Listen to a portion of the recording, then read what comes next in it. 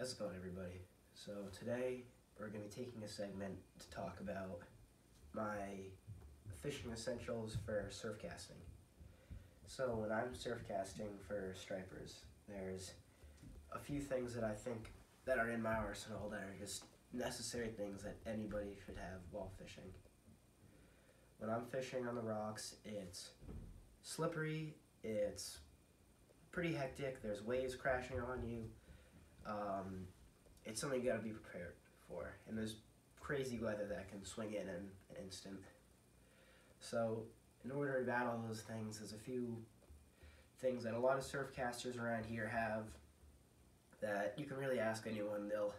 There's pretty similar items, but I found that not a lot of people have a designated YouTube video to tell us, or to tell me or you, the beginner at surf fishing, what you need to be safe on the rocks, on the beaches, estuaries, anywhere. So let's get into it. So the first thing I want to talk about, this is probably going to be my least essential item. These are Grudens deck boots. I wear a size, so these are size 13. I have big feet. These are size 13 deck boots. So you can see the bottoms of these. Well, really the bottom of these don't matter, because what I'm doing with these boots are really quickly. So the reason why these boots are so essential is when I'm fishing on the rocks, I don't like to be standing in a soaking wet puddle for 6 hours in a day. If I step into a tide pool to make sure I revive a fish right, or I get hit by a wave or something. With these, the good thing is if these fill up completely with water, these are also waterproof on the outside, so any waves that are going up to here, I'm fine. What I can do with these, filled with water, just take them off, pour them out, put them back on. This is why I like them so much. So with these comes the most essential thing you will ever need fishing. Korkers. So I was introduced to Korkers this year, and I'm very happy I was, because I probably wouldn't be fishing this year if I didn't have them. So this is what your Korkers will look like after one season of good use. My spikes are mainly rusted, and they will fall out, they will bend, they lose a lot of their edges. I mean, I've lost, just this one sole, I've lost 1, 2, 3. So there's something you gotta constantly be checking on, making sure you still have enough to even go out. But with these, with the Korkers, what they do is, so essentially you can see these straps here on these. You just clip in this to this. You'll take these, clip them into your boots, and they'll stay tight around your boots and your feet. So when I'm walking on some slippery, algae-covered rock that's a death trap for anybody, without these, what they'll do, I'm pretty sure these were meant as ice spikes, or definitely not for surf fishing. I've known that now for a while. They still work very well for what I do. When you walk on the rocks, these little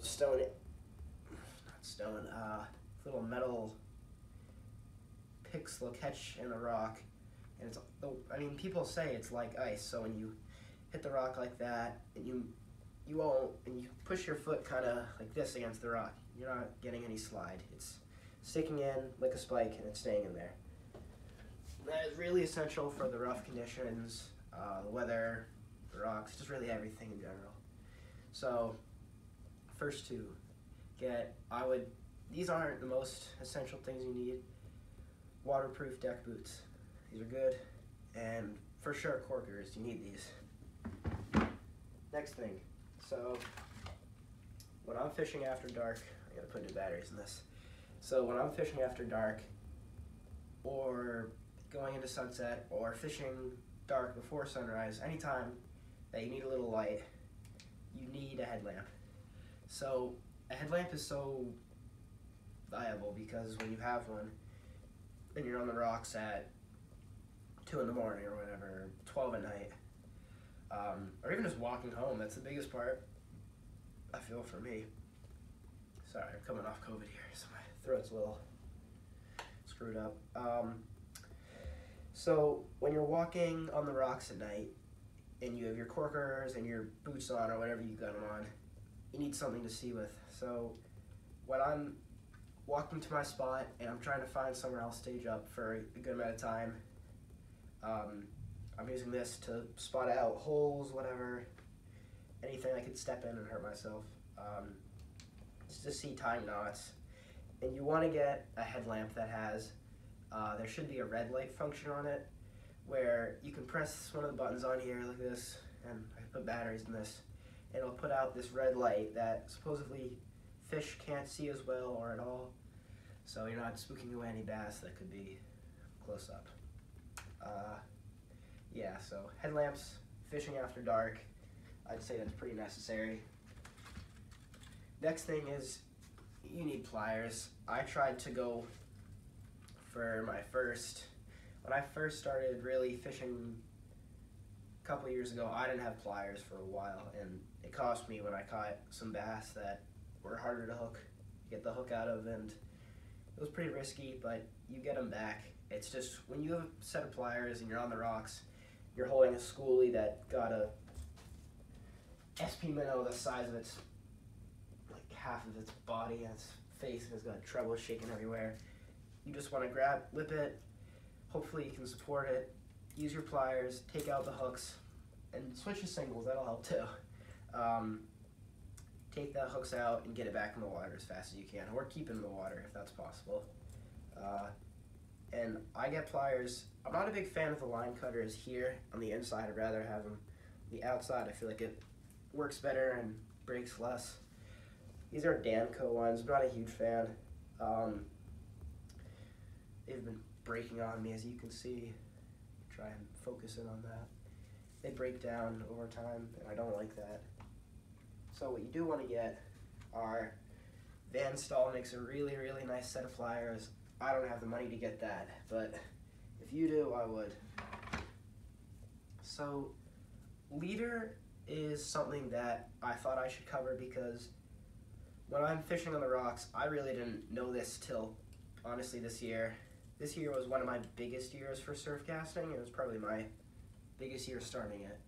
So when I'm fishing on the rocks and I've got my jumping minnow on, and on my rod, I have a pretty light setup. I fish 20 pounds super slick because I don't find my braided line really ever breaking. And people have told me it will, and I'm sure it will, so we'll let it happen. But what I'm fishing is this 30-pound Seagar inshore.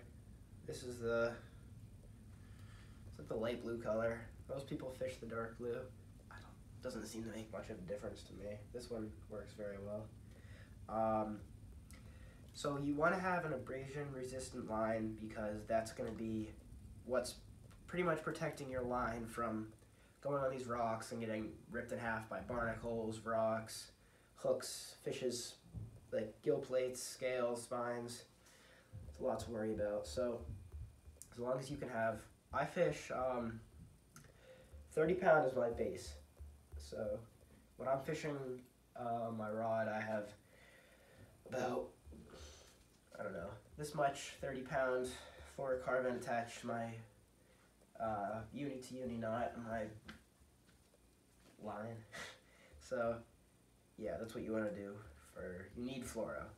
I'd say I wasn't open to it till almost this year, because I never really thought of it, but then I realized how much I needed it, and you lose small fish to problems that you would never have with this. What else do we have? So the next thing I'm going to talk about is it's less essential and more things that you could add to be essential. Okay, so here's my rod. I've seen it before. So this, so this is my rod. It's the 9-foot ODM. You've seen it. It's 4000 Saltx. So when I'm fishing on the rocks, I'm sure you've seen a million people talk about it, and I've had a million people tell me, get a sealed reel. You need it. You're wasting your money. And I was definitely doing that because I've went through a few reels now that were cheap, not meant for walking out to rocks in water this high, getting hit by waves when I'm just standing in the water, dropping on the rocks when I'm falling or whatever. So you should definitely, what I'm trying to say here is you should try and invest in a nice reel or rod. It pays off because when I'm fishing and I have a nice bass on or a blue or whatever, and I'm trying to land it, and with my 7'6" St. Croix, I can't really flip that up a rock if it's a 28-inch bass. With a 9-foot ODM, I can do that pretty easily, and I'm able to fight the fish and cast to where I want it to be and do what I need to do. And the biggest part here, I think, is the reel.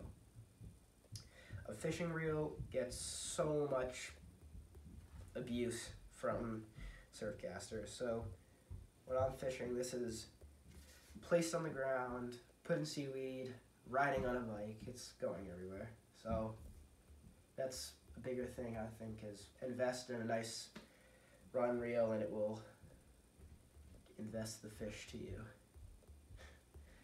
So yeah, I think that's all I got to cover. Is safety on the rocks is something you should always make sure is important because it's keeping you there, and if you don't have a good time on the rocks, you're probably not going to have a good time getting fish. So yeah, that's my top 5 or 6 things you need to get on the rocks for your safety and to make yourself a better fisherman. Alright, thanks for watching, guys. See you next time.